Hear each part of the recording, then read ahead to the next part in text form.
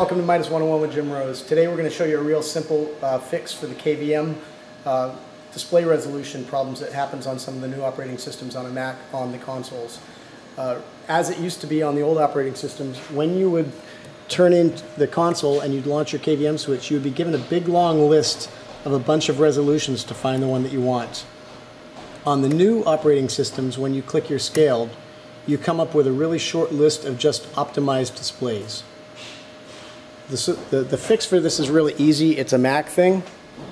All you have to do is hold the Alt button down on your Midas keyboard or the Command button on your Mac. At the same time, you push the Select button when you change from Best Display to Scaled, and it will give you the whole list you used to find on the old operating systems.